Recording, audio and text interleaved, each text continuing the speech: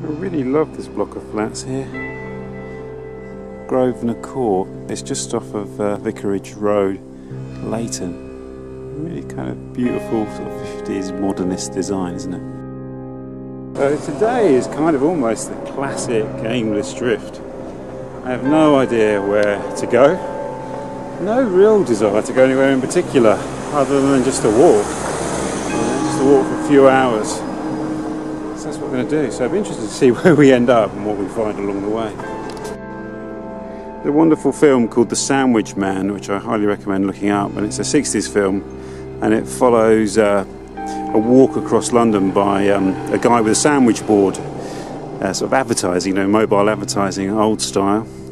And he walks from the Docklands right across London. I think he ends up in Hyde Park or possibly Holland Park or St James's Park.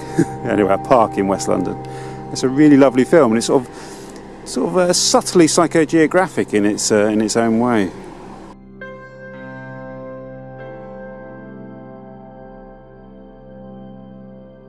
This is one of the older buildings, Vicarage Road, Leyton. It was built in stages. When you look at the old OS maps, you see it gradually emerging over time. So it's a really interesting street to walk along if you're in the area, because you see a real hodgepodge of architectural styles.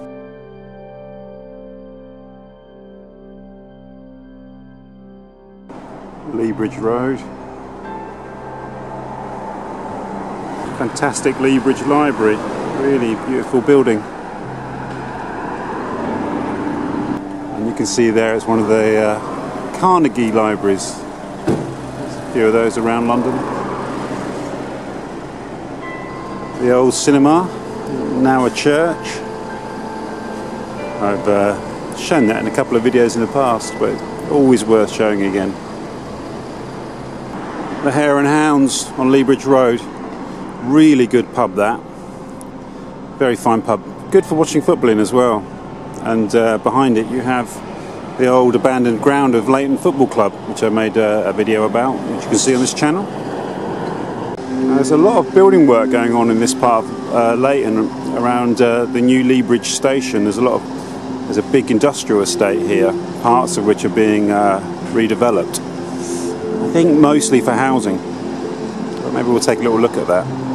So here we have one of the new cycle paths. This one running along Lea Bridge Road, which would have been a fairly scary place to ride a bike before, I would have thought. Look at that, that is an absolutely magnificent electricity substation. Electricity department. Borough of Leyton. It's quite sad to see now. There was a really quite beautiful old industrial building here that's now been demolished to make way for these apartments. The artist Lucy Harrison did a project about it before it was demolished. I did a talk in there one day and showed the film about Leyton FC. That's gone now. And this is what's coming in its place. This is the new scheme they're planning.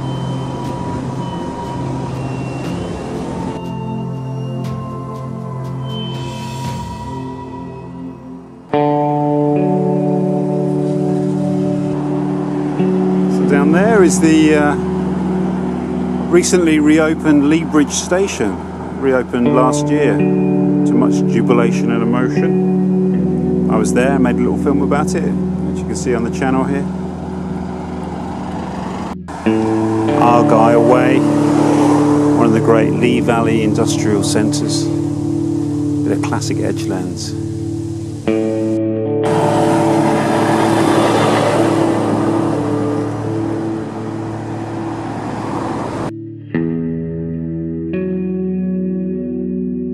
Some really wonderful buildings down here.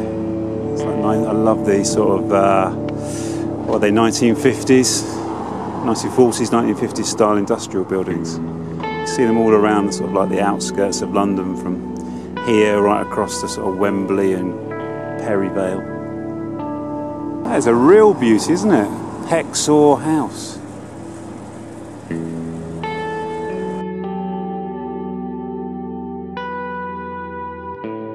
This is the termination point for the W19 bus. They're such worlds within worlds, these industrial estates, aren't they? There's so much going on there. And and yet you'd never know unless you work there. It's fascinating, they play such a vital role in our everyday lives. That's where a lot of your food will come from, for example. There's a really delicious smell of bread right now. But structural steel works there, window frame makers, all sorts of things that you encounter every day. But you have no idea really where it comes from. It comes from places like this, you know.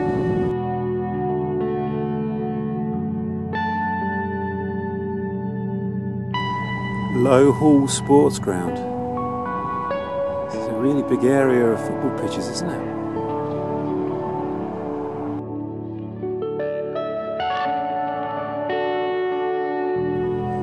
And the River Lea is just the other side of that hedgerow, that line of trees there.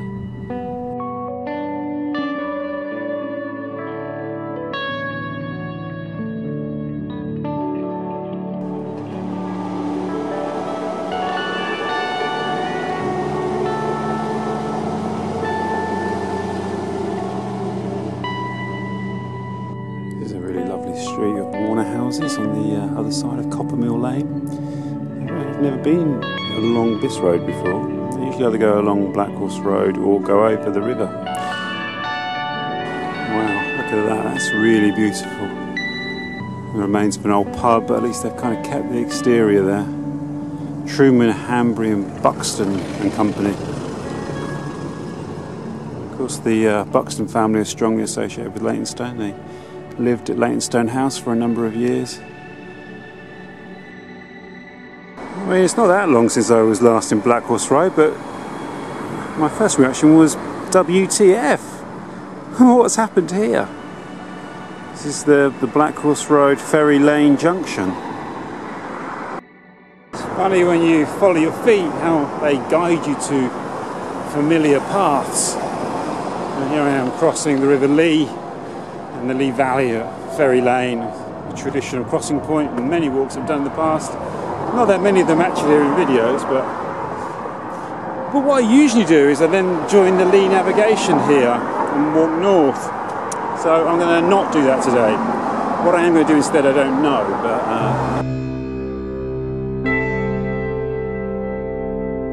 well, whatever plans I may have had, to be prepared for change, and the gates to the Maynard Reservoirs are open. I've never seen these gates open before, so I feel obliged to have a wander around if I can.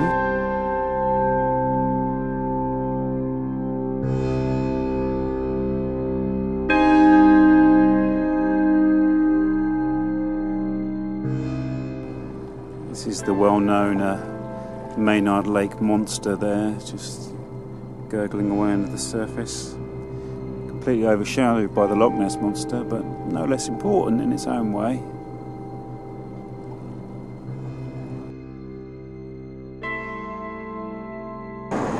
There she is, Sacred River Lea, here at Tottenham.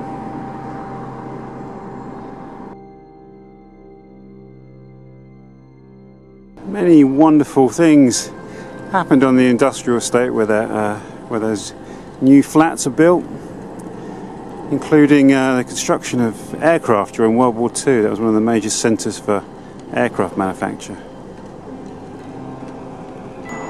Parkview Road, Tottenham.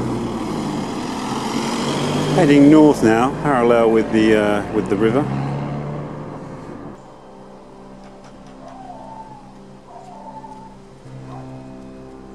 These back streets of Tottenham are completely unknown to me.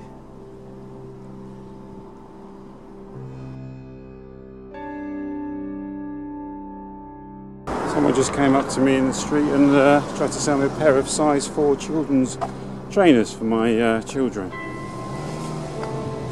The great mystical London writer Arthur Machen, or Arthur Machen, however you want to pronounce it, he wrote about Tottenham.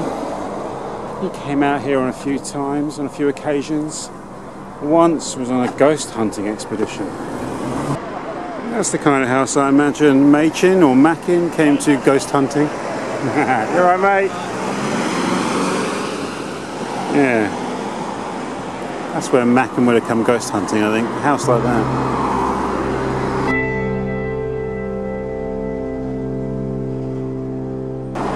there, shimmering in the distance. That was the only place I kind of had in mind as a potential destination, or at least a waypoint for this walk, was the IKEA here at Tottenham. I haven't been in there for years, so I think I could go in there now for a cup of tea or a coffee.